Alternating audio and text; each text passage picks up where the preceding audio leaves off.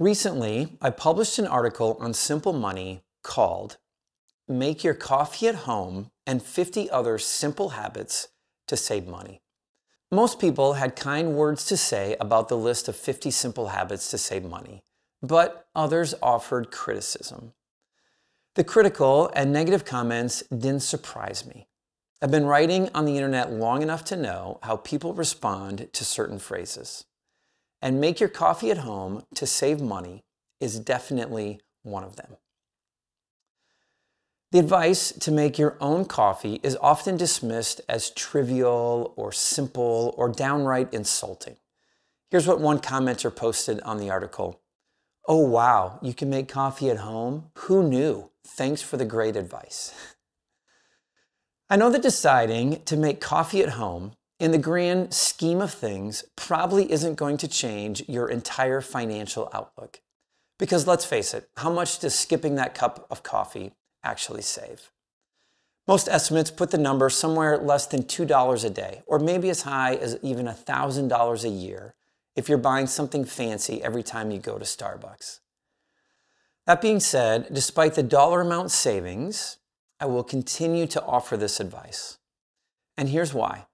Making your coffee at home is about more than the couple dollars you save every day. Making your coffee at home is about recognizing and leaning into the mindset that is required to make the necessary positive changes in your life. It's about more than the dollars. It's about embracing a new worldview concerning life and money. As an example, consider what the commitment to making coffee at home displays. It shows a willingness to be inconvenienced. Brewing your coffee at home may seem less convenient than grabbing a cup on the go, but it shows that you're willing to put in the effort and work to save and get ahead financially. It displays choosing simplicity over luxury. Homebrewed coffee may not always taste as amazing as the fancy latte from your local cafe, but it can still be enjoyed. And it signifies that you can keep your tastes simple, especially when you're focused on financial wellness over fleeting pleasure. It represents embracing change in your routine for financial benefits. Deciding to make your coffee at home requires an intentional shift in your daily routine. It demonstrates and communicates every morning your desire to make sacrifices and embrace changes to improve your financial situation, whatever it takes. It's an outward example of choosing faithfulness in the smallest of things. Brewing your own coffee is a small thing and might save you only a couple dollars a day, but in some ways, that's the point. Paying attention to even the smallest expenses shows you're intentional with your money. And when we are faithful in the little things, we cultivate the habit to be faithful in larger matters. It's a rejection of status symbols. Carrying your own coffee in a thermos to work might lack the prestige of walking in with a Starbucks cup every day. But that shows that you're not driven by status symbols. You value your financial health over external appearances. It's an example of breaking autopilot spending habits. Buying coffee daily is often an automatic action. By choosing to make coffee at home, you're intentionally disrupting autopilot spending, showing a commitment to control your money instead of letting it control you.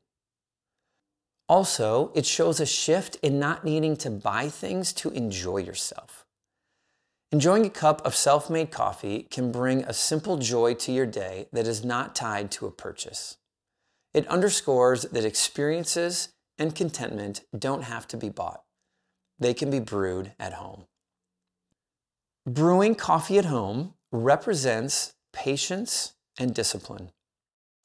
Saving a few dollars a day might not seem significant, but over time, they add up.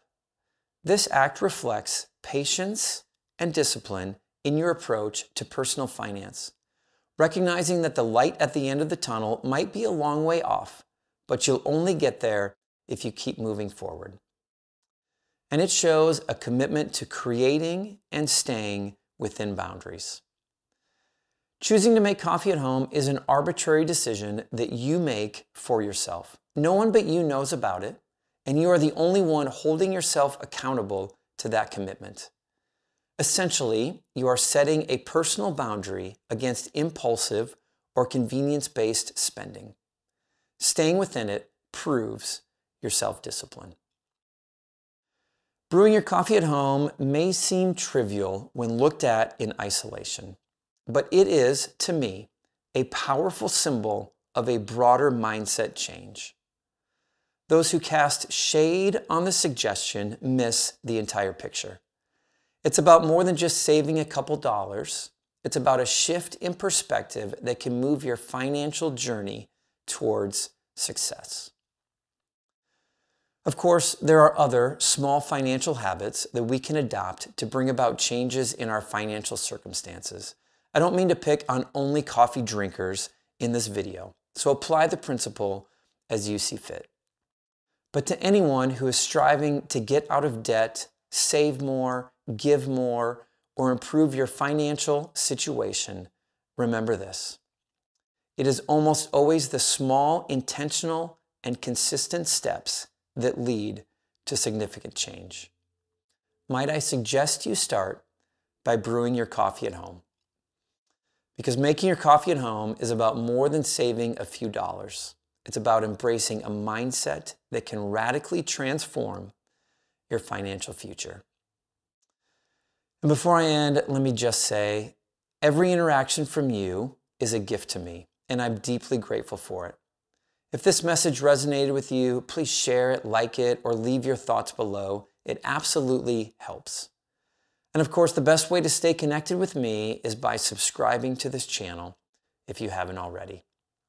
Thanks for being here today.